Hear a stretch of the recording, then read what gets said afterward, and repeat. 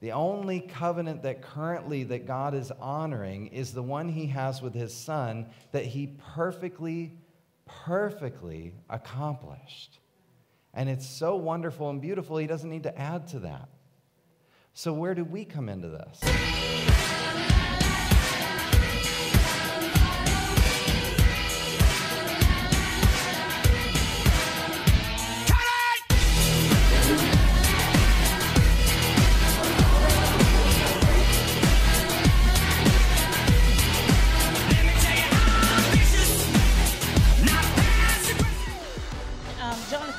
Is probably one of the most profound teachers of our day. I hope that you will plug in and that you'll really listen. You guys please stand again and let's cheer and scream and be crazy. And would you welcome Dr. Jonathan Welton?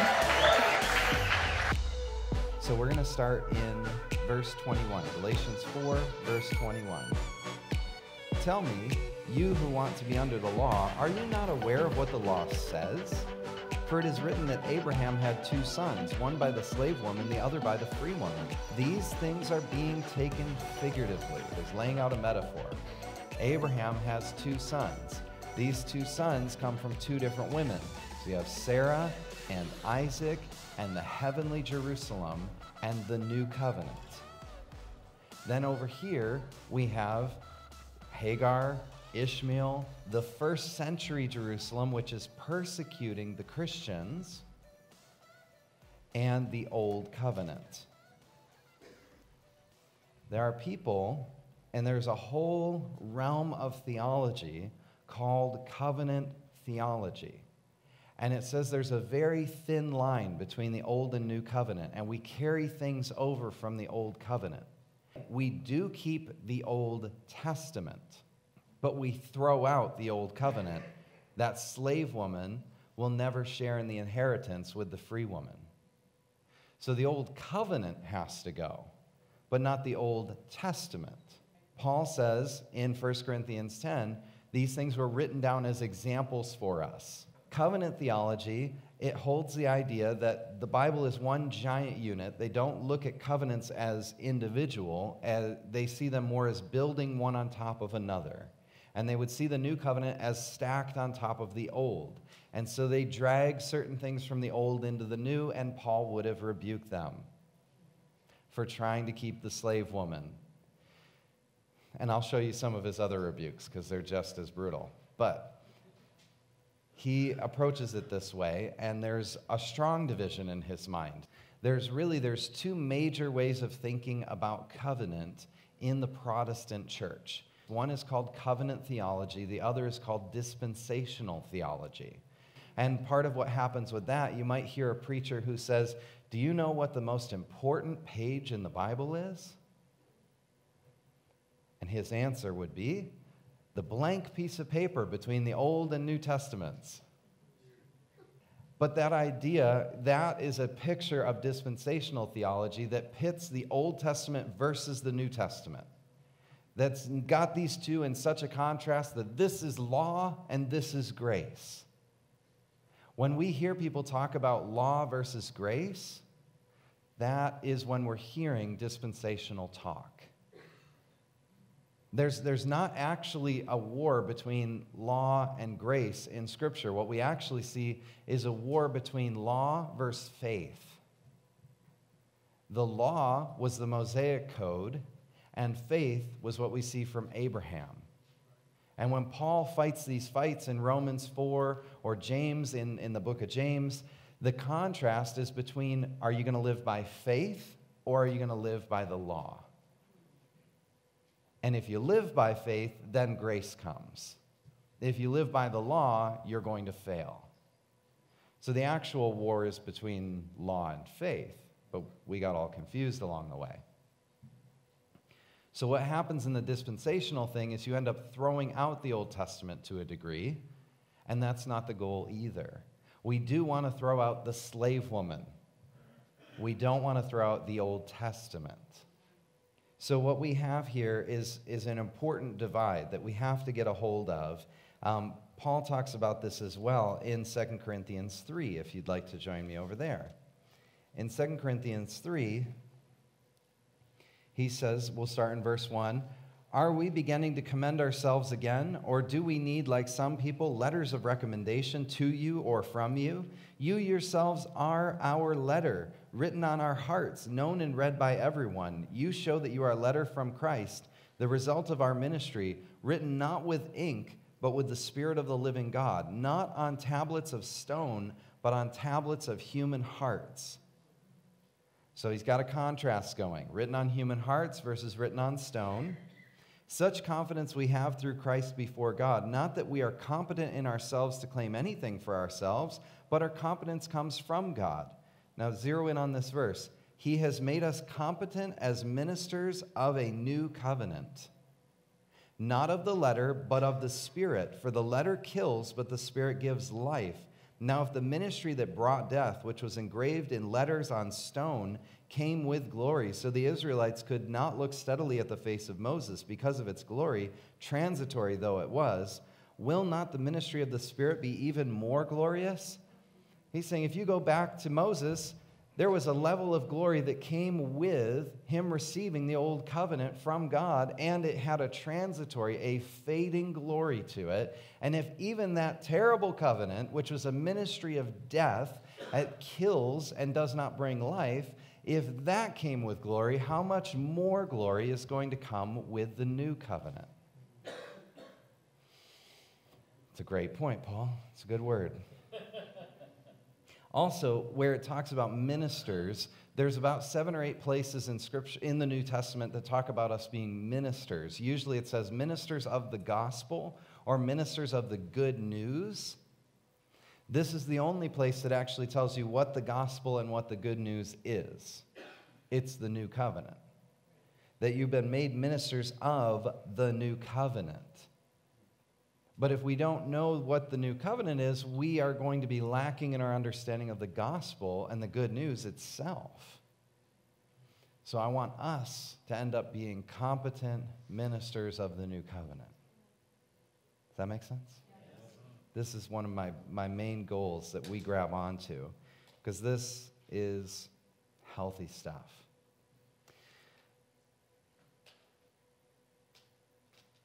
There's one other place in Hebrews chapter 8. Now, we don't know if Paul wrote that or if it was somebody else. But in Hebrews chapter 8, it's written, it says in verse 8, "But God found fault with the people and said, 'The days are coming, declares the Lord, when I will make a new covenant with the people of Israel and with the people of Judah. It will not be like the covenant I made with their ancestors when I took them by the hand and led them out of Egypt.'" It will not be like. That is quite a helpful statement. This one over here, ministry of death, letter that kills. It is the slave woman who has to be cast out. And the new one will be nothing like what I made with your ancestors. Why? Because the new one is a grant covenant. The new one is not like the kinship or the vassal covenant that fell apart under Moses. This concept over here. What relates to the earthly Jerusalem, here, the New Testament refers to the new covenant as a new Jerusalem. It's what we just saw in Galatians chapter 4. This new covenant is a new Jerusalem.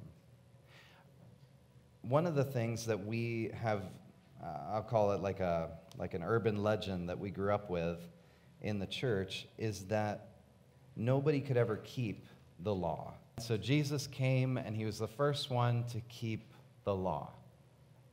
What actually happens, though, when we believe this is it distorts our view of the Father, and it's not accurate. Now, I want to show you this.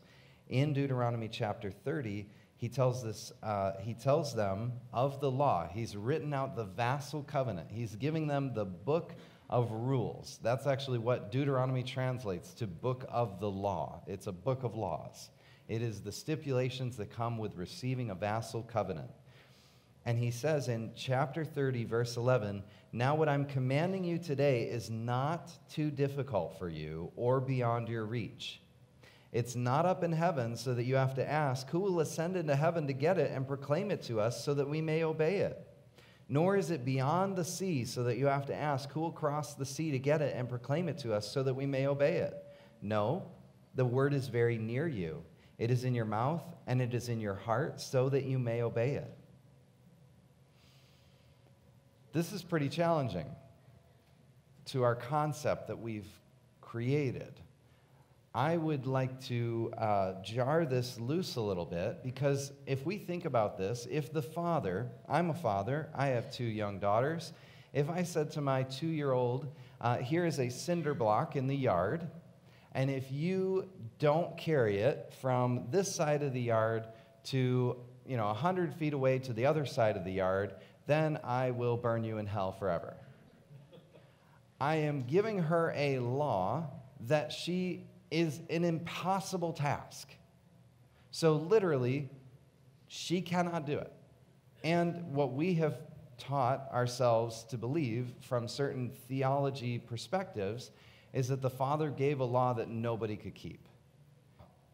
What kind of father would he be if that were true? So he did not give an impossible law, and he said, I didn't give you an impossible law. I gave you a very attainable law.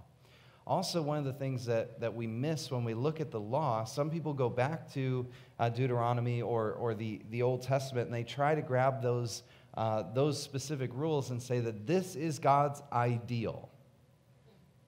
Also not true. God's ideal is the Garden of Eden before the fall. There's no book of laws and rules there. There's don't eat the fruit. Can you put a tire swing in the tree? Yes, you can. Can you have a food fight with the fruit? Yes, you can. Don't chew it and swallow it. Like, that's very specific. You can do almost anything else in this garden. And we've gotten to the point where it's like we'll put a cage around the tree, and then the tree branches will grow a little too far, so we'll put another cage around that, and we build this insulated approach, and it's a way to call it freedom, right? Freedom and safety. Mostly safety. When his approach was, here's one thing, don't chew and swallow this fruit. Okay. So this concept of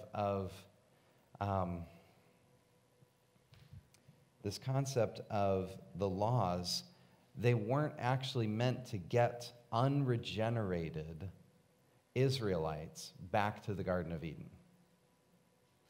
It's not God's perfect ideal that these are the laws that represent his heart. We talked about last night the veiling of God, that his heart wasn't able to be seen any longer. But what we do see in the Old Testament is that the laws actually revealed that the wisdom of the God of the Israelites. So if you go back, there was in that same time period a nearby people who had the Code of Hammurabi. The Code of Hammurabi has 283 laws. Now, the law in the Old Testament has 613, but in the laws of the Code of Hammurabi, it would have, I think there was 12 different laws that included mutilation. If you stole something, they're going to chop your hand off.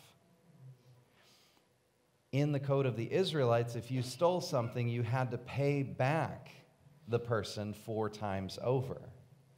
So there was a wisdom that was revealed to the other people. And there was an understanding, too, that, sometimes people are starving and they steal bread.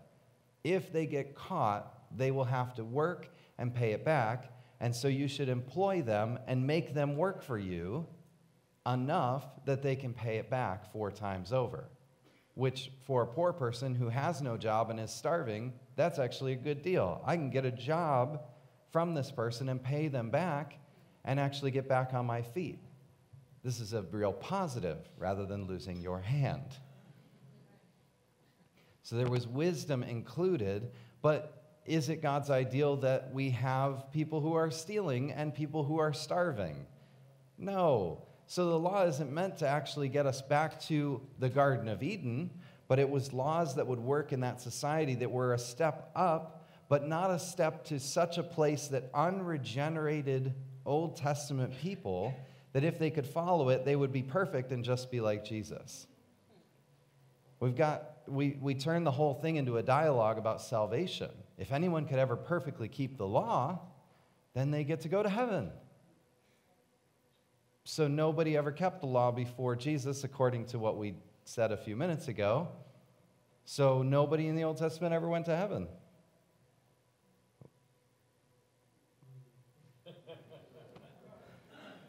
I mean, that's the natural conclusion of where we started, is that if nobody ever kept the law before Jesus and you had to perfectly keep the law to get into heaven, then King David, bummer. Plus, you get these verses that throw a wrench in the whole thing, like in Luke chapter 1, verse 6, it talks about Zacharias, the father of John the Baptist, and it says that he was blameless according to the law. Wait, what? Yeah, that's what it says. Or we have the rich young ruler who comes to Jesus, and he says, how do I inherit eternal life? And Jesus says, well, you follow the law. And he gives him a few law examples, and he says, I've kept all that since I was a child. He says, okay, so go sell everything you have and come follow me. Now, that's not in the law. Rich people not having to sell everything and come follow Jesus. That's not a law. He comes up with something on the spot to deal with this young man's issue. But you'd think if Jesus had the theology we have, then nobody's ever kept the law. He'd be like, nope, you're going to burn because see how arrogant you are? You think you've kept the law. He would have addressed something about the fact that, no, you haven't kept the law. Nobody's kept the law. That's why I'm here. But he doesn't correct that because that wasn't the issue. So then in Philippians chapter 3, Paul talks about himself, and he says that according to the law, he was flawless. This approach is just so shocking to think, wait a minute, so people could keep the law. Now, what we've done is we've injected our 2,000 years later New Covenant understanding into the first century, and the problem with that is, well, a lot of things, but what happens in this case is that we actually run into us inputting salvation into the law. You can read the book of Deuteronomy. You can read Exodus, you can read Numbers, you can read Deuteronomy. You're not going to find salvation based on the law. We've injected that concept. And the problem with that is that we're still attaching law to our salvation. We're still doing the same thing. And yet, law didn't have, when God gave them the conditions of the law and says, if you obey, you will be blessed. If you disobey, you will be cursed. These are the conditions of the law. Obey and be blessed, disobey and be cursed. Obey and be blessed means your harvests are going to be fruitful, your cows are going to be happy, you're going to have lots of children, you're going to have lots of land, you're going to win your battles. But happy cows does not equate to salvation. The best that you can have is be obedient like Zacharias or the rich young ruler or Paul the Pharisee, Saul the Pharisee, and that's the best you can do, and you can have your happy cows and die and could still go to hell, perhaps. But it wasn't about salvation. The law keeping was not about salvation. It was about being blessed or cursed. We inject salvation into it, but that's not what's going on in the old. That's not what's going on in the old covenant. Salvation was always based on faith. This is why you have Pharisees standing in front of Jesus in Matthew 23, and they are perfect keepers of the law.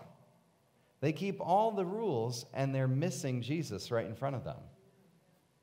And he's like, you guys, you tithe on your dill and your cumin. You are tithing on your herbs to be perfect, and I'm right here. And you're missing love and mercy and grace. You're missing the more important things. So that this has been a challenge from the very beginning, is picking law over faith. And the way that Paul unwraps the new covenant is he's saying, look, Father Abraham and the faith is actually what attaches us to the new covenant. It's not the law keeping that attaches you to it, which would be the Mosaic way of attaching. He says we have to attach the same way that Abraham does.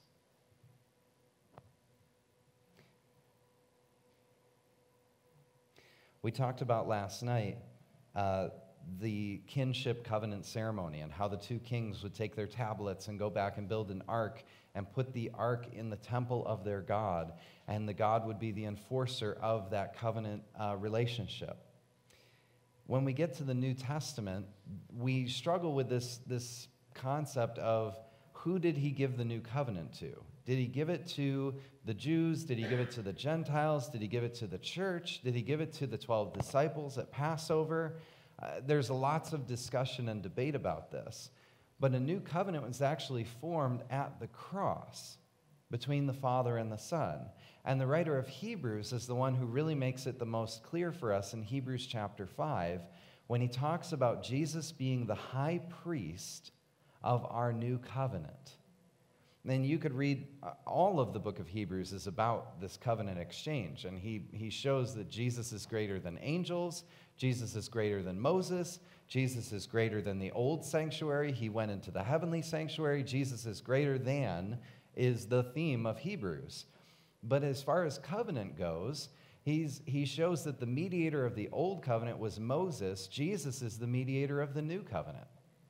Here's where it's different. When Moses stands before God, he's the mediator, and behind him, represented by him, is the nation of Israel. So, sometime in the future, there's a forming at that time of the old covenant between the mediator Moses, who represents the Israelites and nobody else. So then, later, the family of God, the Godhead, the Father, the Son, and the Holy Spirit, are sitting at the kitchen table. They're having a discussion. How are we going to make this new covenant? If we just offer a new covenant and we give it to these people, they'll probably fail just as bad as the Israelites did because we didn't regenerate them. We can't just hand them a new covenant. So what do we need to do? And Jesus raises his hand. This is all Apocrypha. Jesus raises his hand and says, I can go down there and put on humanity, put on flesh. I'll stand on the other side of the deal.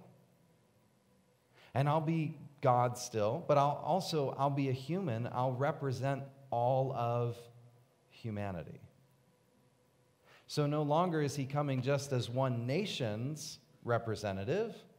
He's coming as a human to represent all of humanity.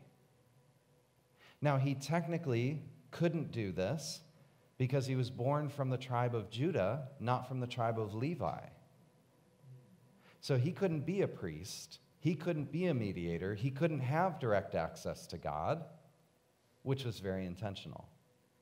So instead of putting him inside the Levite tribe and forming some new old covenant, he drops himself, his essence, into a tribe of Judahite. And now, as a representative from that, he's free of representing the old covenant. This is why even in Hebrews chapter 7, there was a debate going on in the early church that was saying Jesus couldn't be our high priest because he's from the tribe of Judah. He's not from Levi. And so the argument goes, the writer of Hebrews makes the argument, yeah, but he's not a Levite priest because he's actually a priest from the order of Melchizedek. And that Abraham had Levi in his loins. So Abraham's greater than Levi And Abraham tithed to Melchizedek, so Melchizedek is greater than Abraham, and Jesus is coming straight out of Abraham, or straight out of Melchizedek. So he's greater than Melchizedek, Abraham, and Levi. So he's from a whole nother system. He's outside the system, and so he can represent all of humanity. So he shows up and stands on one side of this. God the Father stands on the other side of this, and they decide, you know what? To make this really perfect, instead of having an animal sacrifice, because maybe it'll have a spot or a wrinkle or some blemish or something, Jesus, how about you be the high priest and you be the lamb sacrifice? So he becomes the lamb sacrificed, and then he raises himself back to life. Then, as the high priest, he takes his own blood as the lamb sacrifice and goes through the heavens to the heavenly tabernacle and seals the deal on the Ark of the New Covenant.